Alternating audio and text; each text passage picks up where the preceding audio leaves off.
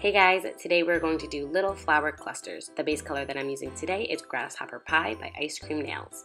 Starting with a Winstonia Store detail brush from the Glam Gadgets set, I'm just freehanding some irregularly shaped circles that will serve as our flower base. As we're waiting for those to dry, we're going to go in with green and a little brush from eBay, and we're just going to start with the leaf shape and then kind of just drag some lines out from it.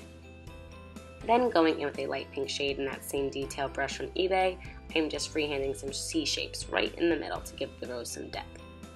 Then I'm going in with the exact same approach, but I'm using a cranberry shade. I always like to use 3 colors for roses. Then I'm going in and I just wanted to add little flowers on the edge, so I'm using my same cherry blossom technique. So the white base and then a lighter pink, and then I'm going to go back in and I'm going to dot cranberry inside of that. Got to add a little more depth to the leaves.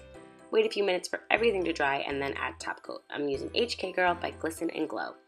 If you recreate this look, please tag Nailstorming Inspired on Instagram so I can see.